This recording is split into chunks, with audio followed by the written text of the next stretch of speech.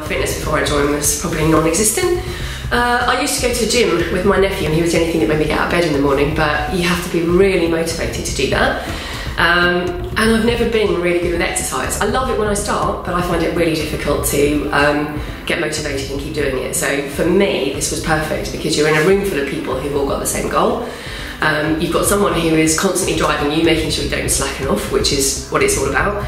And the best thing is it's only 30 minutes or 40 minutes, so you haven't got to think, oh God, it's an hour. It's literally 40 minutes of your life where you're just really going for it and then it's done. So how bad can it be? That's just immeasurable. I mean, I had a problem with my knee, so I used to have to make sure I came down the stairs on the right leg, otherwise I felt like I was going to give way, and I just felt like everything was starting to ache a bit.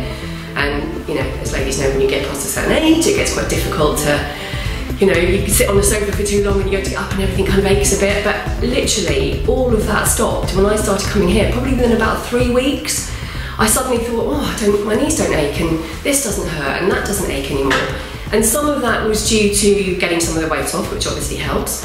But a lot of it was the fact that if you don't move your joints, then they're going to seize up. It's the way of the world, and so that for me was a really big help and changed my life, you know, considerably, really. I think it's having other people there. Obviously, the accountability, which Anthony talks about a lot, that's a big thing. You can't just go off and do it in secret and cheat yourself, because that's all you're doing at the end of the day. And I've spent 50 odd years of doing that, or 30 odd years of doing that. You basically go, yes, I'll start tomorrow, or it's not so bad, I'll make it come right tomorrow. And of course you never do, because tomorrow never comes, it goes on and on and on. Whereas when you've got people who are in here who are all fighting for the same goal, they're all trying to get fitter, they're all trying to get healthier, you feel like it's not just you're letting down, you feel like you're part of a team, and I think that's something that I wasn't prepared for either. I wasn't prepared for how that made me feel, and I think a lot of people would say that. So the biggest changes is I eat food, which seems ridiculous, and Anthony and I had this conversation, and he was really funny when I started, because I said, I don't eat breakfast, never had, you know, I'm 50 odd years old, I've never eaten breakfast, it's never going to happen. And he went, yeah, okay, fine, you know, let me get on with it for a few weeks, let me settle in before we got heavy. And then he said, no, you have to eat breakfast, this isn't going to work for you, you know, you can't just keep doing this. And I would go till 4 o'clock without any food and then eat my entire calorie intake at the end of the day and wonder why I found it hard to lose weight and why, you know, I was listless and all the rest of it.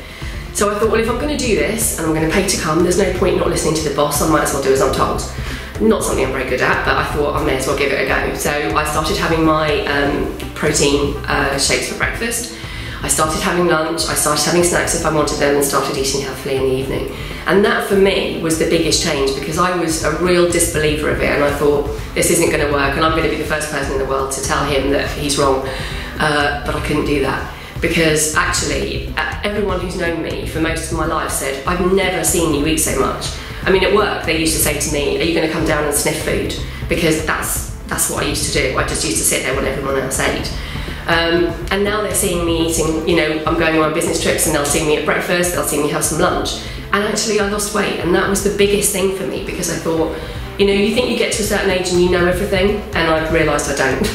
And I think that's the biggest change for me, is being able to be what I call normal, because I always thought I was unusual and I was the only person in the world that couldn't be the same as everybody else. And I think you just have to trust it and take that leap.